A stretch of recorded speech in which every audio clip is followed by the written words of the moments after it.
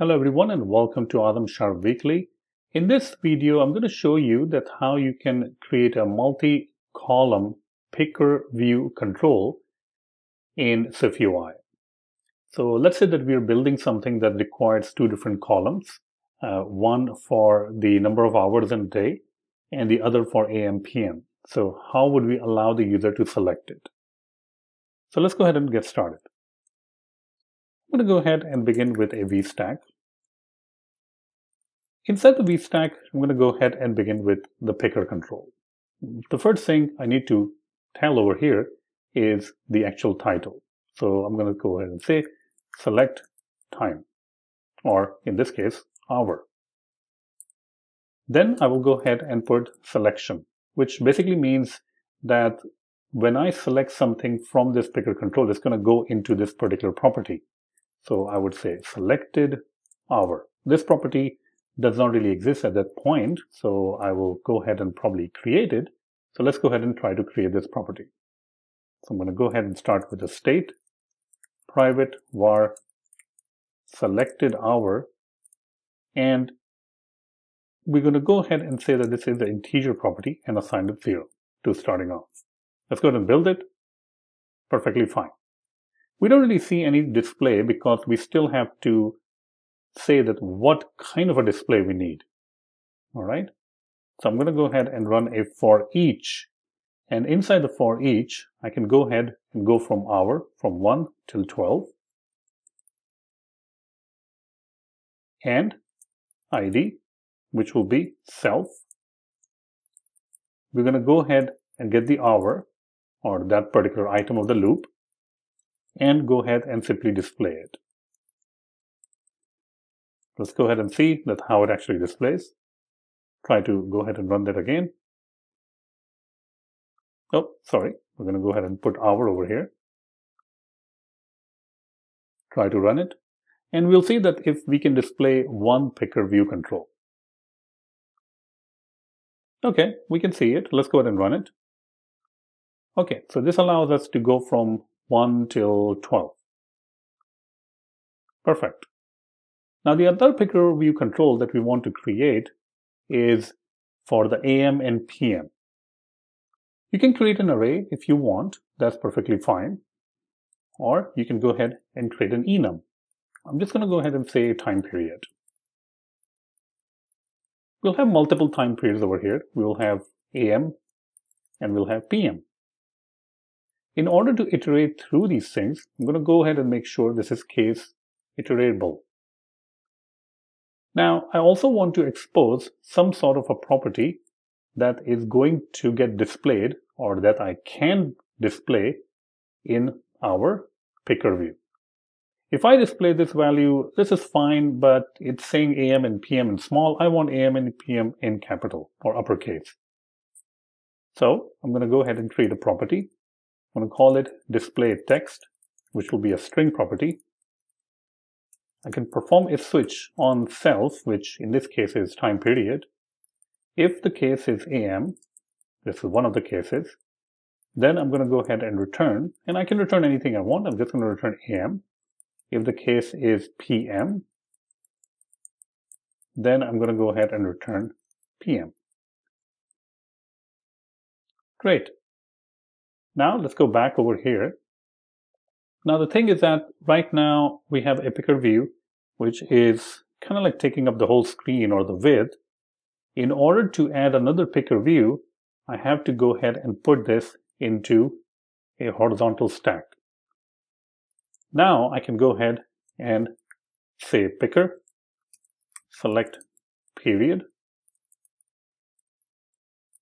Again, selection. So selection is going to go somewhere. I will say selected time period, just to be more descriptive. Selected time period doesn't really exist, so we need to find a way to select the particular time period. So how can we do this? Well, we're going to go ahead and create another state property and say selected time period. This will be of type enum, which is the time period. And we can initialize it with AM, just so that it has some sort of a value. Once again, I'm going to go ahead and run for each. And since we mark our enum over here with case iterable, I can go ahead and say time period dot all cases, and the ID, I can simply say self over here. I will get a time period in, and once again, it is now up to me whatever I want to display. So I'm going to say time period dot display text. Let's go ahead and reset our view to see how it appears. Okay, that's very good and very close. You can see that we can see the time, and we can change the AM to PM and PM to AM. That's pretty good, but it is cutting off a bit on the sides. So how can we fix that issue? Well, one of the ways you can fix this issue is by using something called a geometry reader.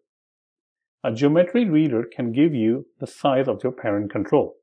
So I can wrap up the parent control over here, geometry reader, and making sure where this ends, just wrap up everything inside geometry reader. And then we're going to get access to geometry object. And this is the one that we can use to select our frame, set a particular frame, the width and height for the picker control. So I'm going to say geometry.size.width divided by 2 or divided by 3, and then some sort of a height you can give with, let's go with 100. Okay, and we can try to do the same exact thing for the different picker. Okay, they're getting good, they're getting close, but still we can see that they are, first of all, they're not centered. So if I need to center and everything is inside the edge stack, I can just add a spacer in its stack, and I can add another spacer at the end so that everything is like pushing them to the middle. And another thing I have to do is I need to clip out the access space. So let's go ahead and clip it out. And for the second one also, we'll clip it out. And now it looks actually pretty good, right? Let's go ahead and run this. You can see that I can select all of these hours, and I can select AM and PM. As soon as I select these things, the selected time period and the selected hour, they're automatically being updated, whether they're AM or whether they're PM. So I think this is really cool that they're automatically being binded, and as soon as I select, they are being updated. So there you have it. We can create two different pickers, which are a multi-picker, 2-column, and we can make them look nice also so that they are not overlapping. Hope you like it. Thank you so much. If you want to support my videos, then check out my courses on Udemy. I have courses for SwiftUI, Firebase. I even added brand new section for my MVVM design pattern course, how to make a complete weather application. And the same section was also added in my other courses, including the MVVM design pattern in SwiftUI. So these are very, very popular courses. Check them out. I also have multiple SwiftUI courses.